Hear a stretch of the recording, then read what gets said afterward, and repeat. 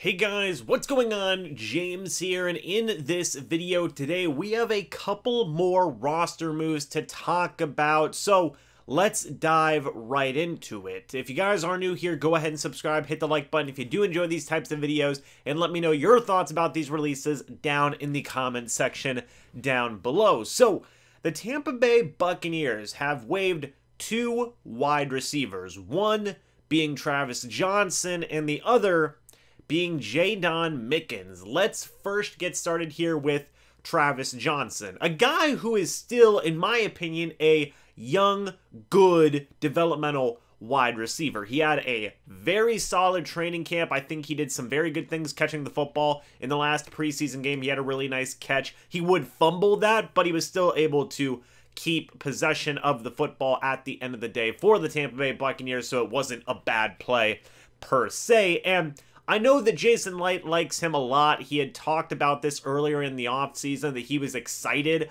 about the progression of Travis Johnson, and I know Bruce Arians has said similar things as well. He's a big-bodied, athletic, kind of jump up and get it type of wide receiver, and I feel like there could potentially be some type of a future in this offense for him, depending on expiring contracts and how all those things are going to work out. So, in terms of his future with the Tampa Bay Buccaneers, if he does clear waivers, I do expect him to be brought back on the practice squad. It makes sense. Everybody in the organization likes him.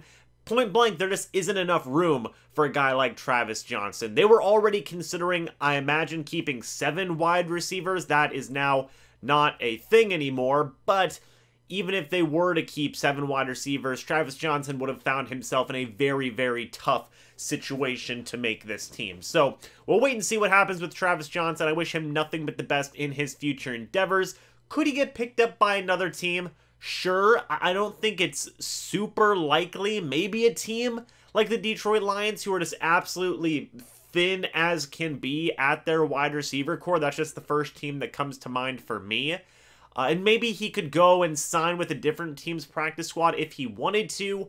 But if he does clear waivers and he does have the option, I would see no reason for him not to pick the Tampa Bay Buccaneers in terms of landing on a practice squad. So, again, we will have to wait and see what happens with Travis Johnson. The bigger name of the two, however, is JAYDON Mickens has also been released. This may come as a surprise to some people, and to be honest, I'm a little surprised. I genuinely thought that the Tampa Bay Buccaneers were going to keep 7 wide receivers. That is not the case anymore. So, first things first, I wish nothing but the best for JAYDON Mickens in his future endeavors.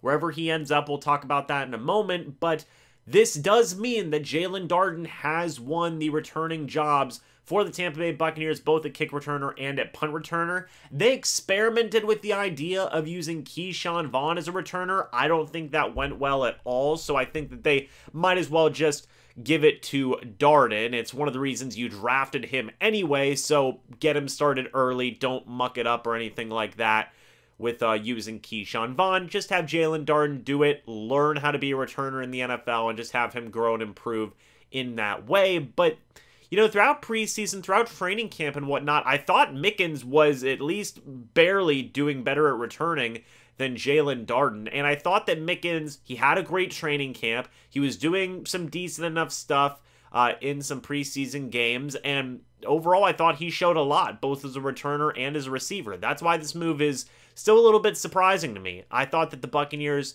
would keep 7 guys, have JAYDON Mickens be that special teams type guy as a gunner, as a returner, and all these other different types of things. But as I said, Keshawn Vaughn, they've been using him as a gunner. Jaelon Darden, they've been using him as a returner. Maybe there just wasn't enough reasoning to keep JAYDON Mickens on this roster. Now, in terms of what he could potentially do here after he leaves the Tampa Bay Buccaneers, he could very likely sign with another team. I think that there are plenty of teams out there who would probably want to use the services of JAYDON Mickens, if not just as a returner, then definitely both as a returner and wide receiver. Again, I take a look at the Detroit Lions, among some of those other teams that might need wide receivers out there, maybe the Eagles. Again, I don't know every team's wide receiver situation, but I feel like there are teams out there who could use the services of JAYDON Mickens. But if he does somehow clear waivers and he is able to return on the Tampa Bay Buccaneers practice squad, man, he's got to be one of the first guys in line, right? Absolutely got to be one of the first guys in line. It's not a new concept to JAYDON Mickens. He was on the Buccaneers practice squad a couple of years ago, and now he has that chance to be on there again. You know, much like in the case of Travis Johnson, if he has a choice between picking the Tampa Bay Buccaneers practice squad and picking another team's practice squad, I think he goes with the Bucs there. It'd be great to have that depth in case that there's some type of injury. The wide receiver core, I'm already knocking on wood for that one. And honestly, he could just be back if Jalen Darden struggles as a returner. That could be a legitimate possibility there. I think that Mickens is going to be one of those guys, if he doesn't end up with another team, you'll see him getting called up, put back down, called up, put back down on the practice squad, or, man, they may even just call him up and put a different position back down on the practice squad during the season. That could be a legitimate thing because I think they value JAYDON Mickens, what he offers as a returner. I think they value a little bit of what he does as a wide receiver. He's a good extra hand to have who I think can, you know, get you some good snaps with route running and catching and all these other different types of things. So if he doesn't end up on another team, again, I've got to say that again, I very much believe he will continue to have some role with the Tampa Bay Buccaneers. But literally, as I was just finishing recording my points talking about JAYDON Mickens, the Tampa Bay Buccaneers have also waived Cody McElroy, the tight end. Again, this means that the Tampa Bay Buccaneers are going to be keeping 3 tight ends. They've waived Darrell Adams, they've waived Tanner Hudson, Cody McElroy has now been waived as well. Greg Auman has literally just tweeted that out a few minutes ago. And Greg Auman's already saying that McElroy will come back on the practice squad if he does clear waivers, which leads me to believe that, you know, they're either going to A, have 2 tight ends on the practice squad with Tanner Hudson and Cody McElroy, or B, they're not confident that Tanner Hudson is going to be able to return on the practice squad. Another team may pick him up. But in the case of Cody McElroy, you know, I liked what he did as a tight end for the Tampa Bay Buccaneers. Sure, he had a couple of miscues here and there. He's still a very raw talent, by the way. That's an important thing to remember. The guy is, you know, still growing as a blocker, as a receiver, all these other different types of things, and I saw that improvement personally.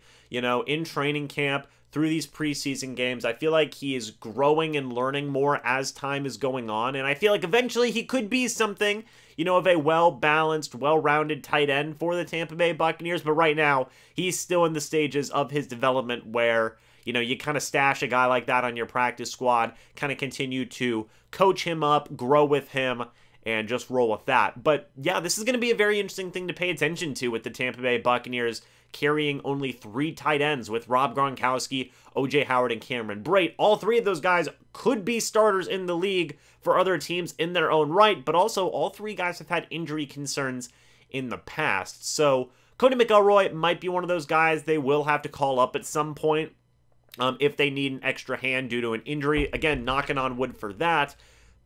But I feel like if McElroy had to come in and maybe get a couple of snaps, I feel like he could do a serviceable job filling in for one of those guys. So we'll have to wait and see. Again, nothing but best wishes for Cody McElroy. If he does end up back on the Buccaneers practice squad, if he does clear waivers and go with another team, whatever it may be, I wish him nothing but the best in whatever they decide to do with him. But anyway, guys, that's it. Let me know what you think about this move, and we'll go ahead and cut to the outro.